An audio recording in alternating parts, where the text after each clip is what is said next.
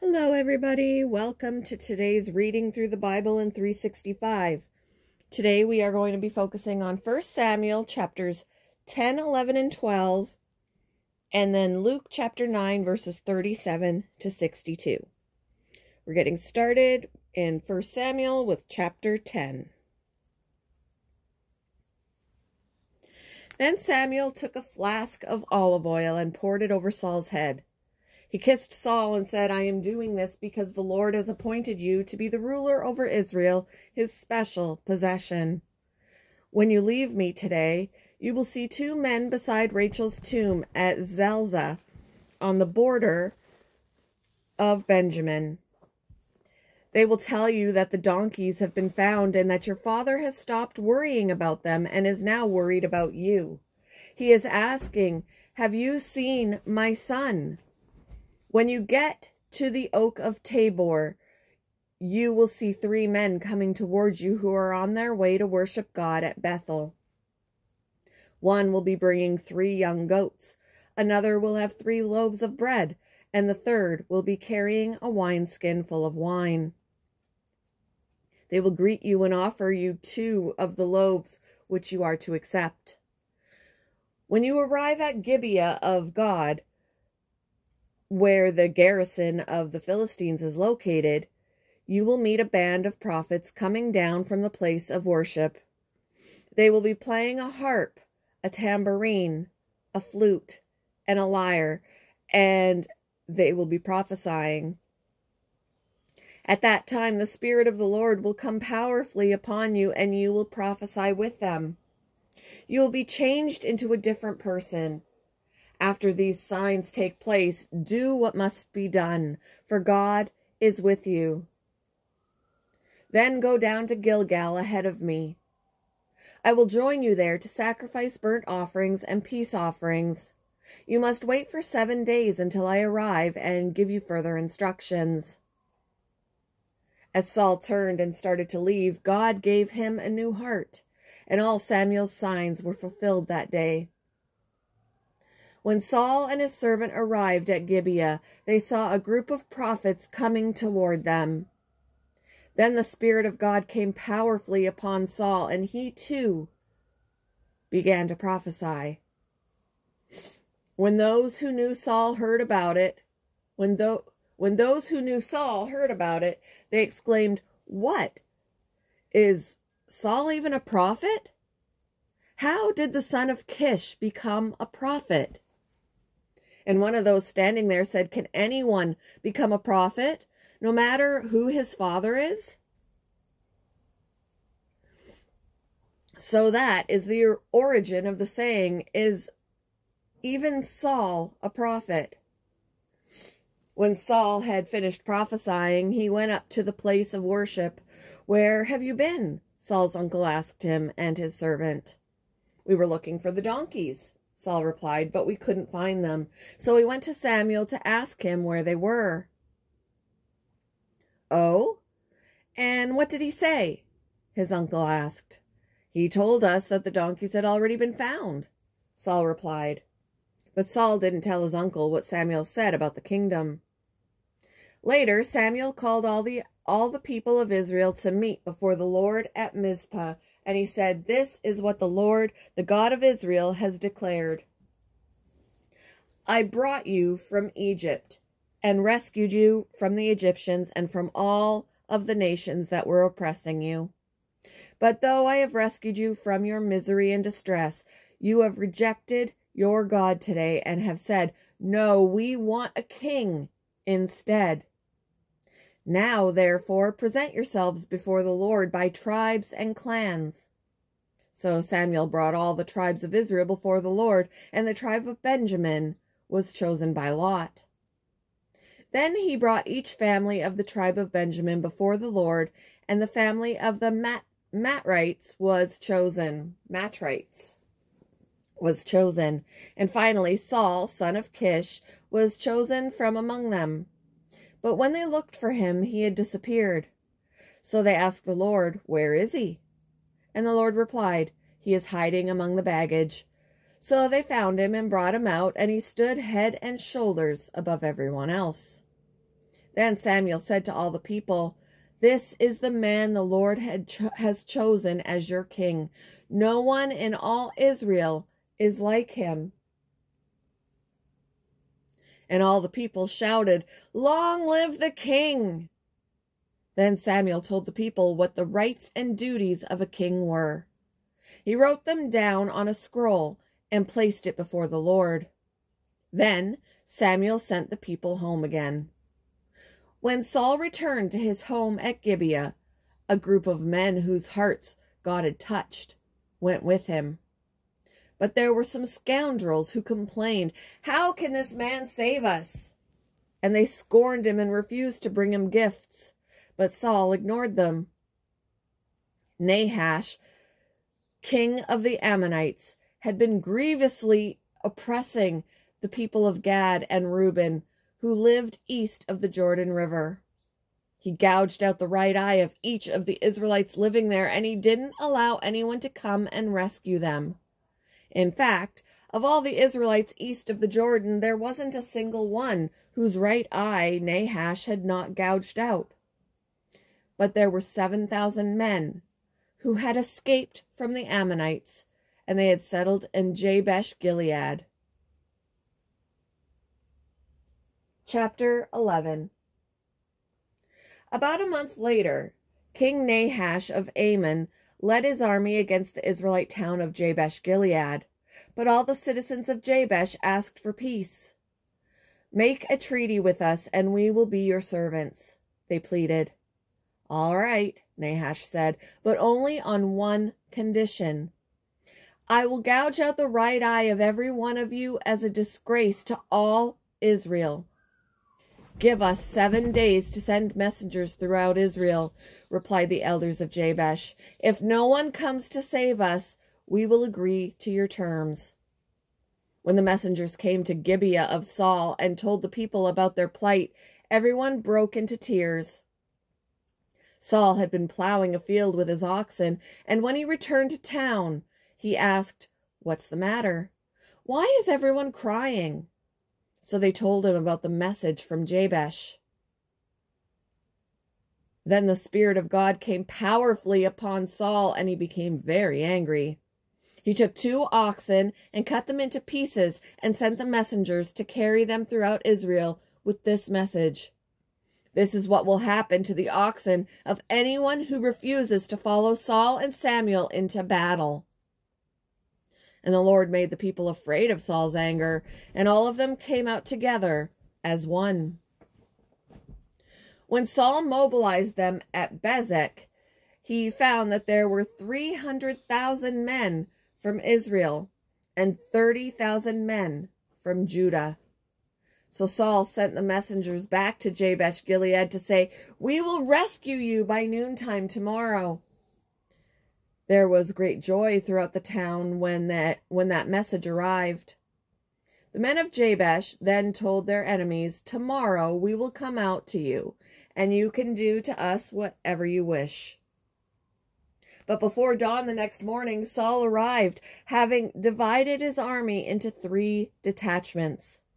He launched a surprise attack against the Ammonites and slaughtered them the whole morning. The remnant of their army was so badly scattered that no 2 of them were left together. Then the people exclaimed to Samuel, "Now, where are those men who said, 'Why should Saul rule over us?' Bring them here, and we will kill them." But Saul replied, "No one will be executed today, for today the Lord has rescued Israel." Then Samuel said to the people, "Come, let us all go to Gilgal to renew the kingdom."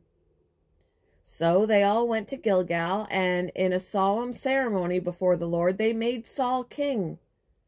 Then they offered peace offerings to the Lord, and Saul and all the Israelites were filled with joy. Chapter 12. Then Samuel addressed all Israel. "I have done as you asked and given you a king. Your king is now your leader. I stand here before you, an old, gray-haired man, and my sons serve you. I have served as your leader from the time I was a boy to this very day. Now testify against me in the presence of the Lord and before his anointed one, whose ox or donkey have I stolen? Have I ever cheated any of you? Have I ever oppressed you? Have I ever taken a bribe and perverted justice? Tell me, and I will make right whatever I have done wrong. No, they replied, you have never cheated or oppressed us, and you have never taken even a single bribe. The Lord and his anointed one are my witnesses today, Samuel declared, that my hands are clean. Yes, he is a witness, they replied. It was the Lord who appointed Moses and Aaron, Samuel continued. He brought your ancestors out of the land of Egypt. Now stand here quietly before the Lord as I remind you of all the great things the Lord has done for you and your ancestors. When the Israelites were in Egypt and cried out to the Lord, he sent Moses and Aaron to rescue them from Egypt and to bring them into his land. But the people soon forgot about the Lord their God, so he handed them over to Sisera, the commander of Hazor's army, and also to the Philistines and to the king of Moab, who fought against them. Then they cried to the Lord again and confessed, "We have sinned by turning away from the Lord and worshiping the images of Baal and Ashtoreth. But we will worship you and you alone, if you will rescue us from our enemies." Then the Lord sent Gideon, Bedan, Jephthah, and Samuel to save you, and you lived in safety. But when you were afraid of Nahash, the king of Ammon, you came to me and said that you wanted a king to reign over you, even though the Lord your God was already your king. All right, here is the king you have chosen. You asked for him, and the Lord has granted your request. Now, if you fear and worship the Lord and listen to his voice, and if you do not rebel against the Lord's commands, then both you and your king will show that you recognize the Lord as your God. But if you rebel against the Lord's commands and refuse to listen to him, then his hand will be as heavy upon you as it was upon your ancestors. Now stand here and see the great thing the Lord is about to do. You know that it does not rain at this time of the year during the wheat harvest. I will ask the Lord to send thunder and rain today. Then you will realize how wicked you have been in asking the Lord for a king. So Samuel called to the Lord, and the Lord sent thunder and rain that day. And all the people were terrified of the Lord and of Samuel. "Pray to the Lord your God for us, or we will die," they all said to Samuel. "For now we have added to our sins by asking for a king." "Don't be afraid," Samuel reassured them. "You have certainly done wrong, but make sure now that you worship the Lord with all of your heart, and don't turn your back on him. Don't go back to worshiping worthless idols that cannot help or rescue you. They are totally useless. The Lord will not abandon his people, because that would dishonor his great name. For it has pleased the Lord to make you his very own people. As for me, I will certainly not sin against the Lord by ending my prayers for you, and I will continue to teach you what is good and right. But be sure to fear the Lord and faithfully serve him. Think of all the wonderful things he has done for you. But if you continue to sin, you and your king will be swept away." Moving on to Luke chapter 9, verses 37 to 62. The next day, after they had come down the mountain, a large crowd met Jesus. A man in the crowd called out to him, "Teacher, I beg you to look at my son, my only child. An evil spirit keeps seizing him, making him scream.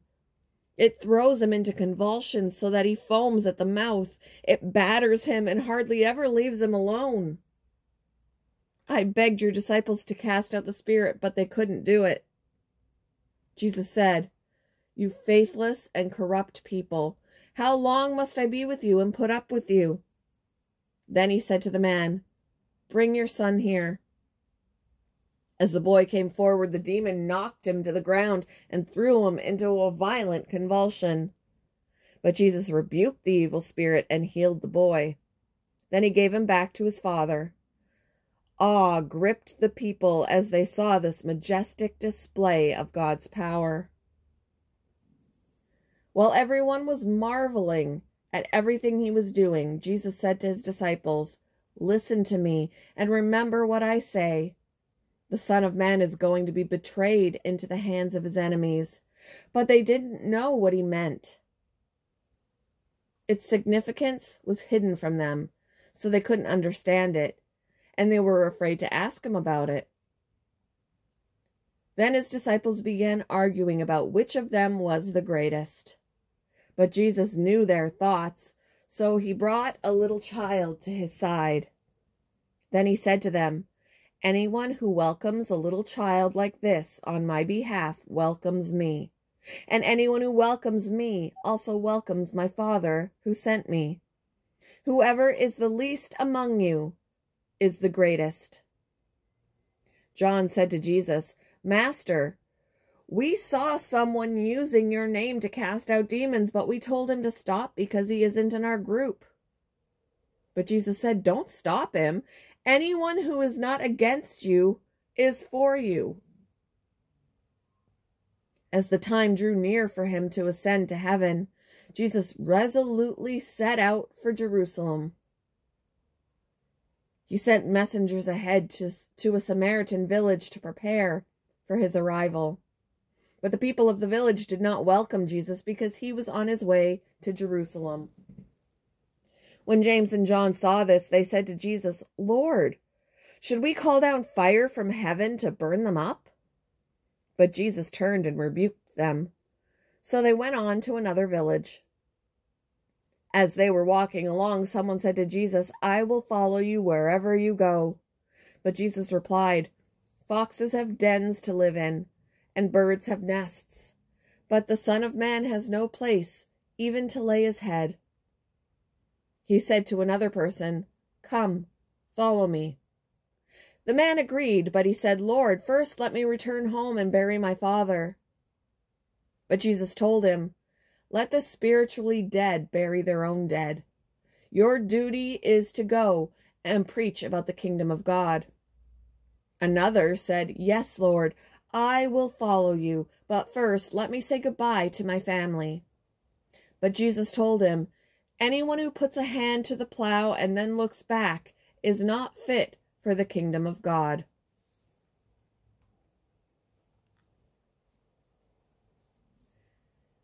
Thank you for joining me for today's Reading Through the Bible in 365. I hope you all have a wonderful Monday, and I will see you in the next one. Bye, guys.